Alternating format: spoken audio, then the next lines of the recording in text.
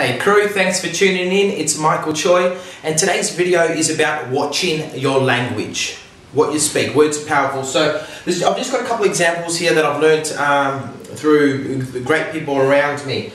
Firstly is the word impossible. When you have the word impossible, what happens is when you say something's impossible, your brain, your eyes, your body will look for reasons it's a mental program, and your brain and eyes will look for reasons to agree with your statement or with what's going on in your mind. And so automatically when you say something's impossible, yeah, you can't do it. And so I remember going rock climbing and I was like, no, that's impossible, you can't do it. And then I see some big shot with a cool gear go up, bang, bang, bang, does it. And I'm like, whoa. I said it was impossible, and it's not impossible. I just saw someone do it. You take the word and the I am out and just make it possible, and what happens is programming, once again, your body will look for reasons why things are possible. And so really, really important just to think big and make sure you believe that things are possible, because when you believe things are possible, your body will attract it, it will be a magnet, and you'll look for reasons to make your life happen. Okay?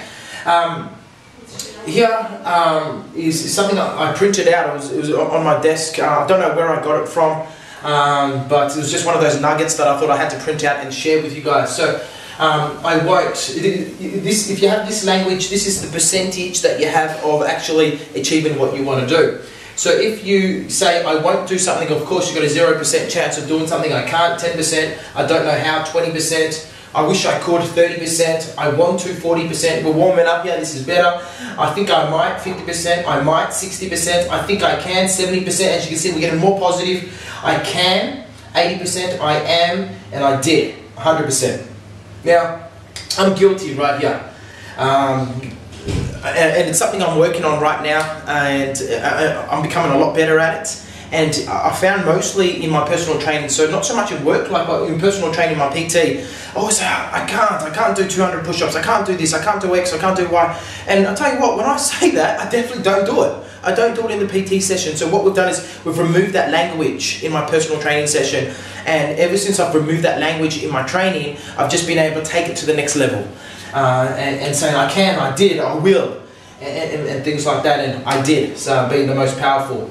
But just here is something that so that's this is something that I worked with my personal trainer. This is something that I'm working with my life coach, and in my life coach sessions, I've been saying, I think I need to do this, or I have to do this. And what that means is, I'm saying that something's broken, or that it needs to be fixed, something's not right, and it's got negative connotations towards it.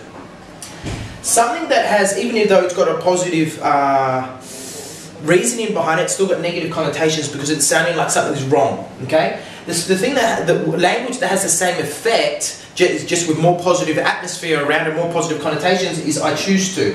I choose to do something, not I have to or I need to. I choose to do something, and it's just a lot more empowering. And it's because we are the architect of our life, and I just feel that this language, so this is something I'm working on as well. Is just gives me so much more power. There's positive connotation around it, and I just want to do something more when I use that language all around it. So watching your language, guys, words are so powerful, really, really powerful. It programs the way our body works. Okay, so get it right in here and in here first, and then it'll be right all around you. Take care, guys. Enjoy.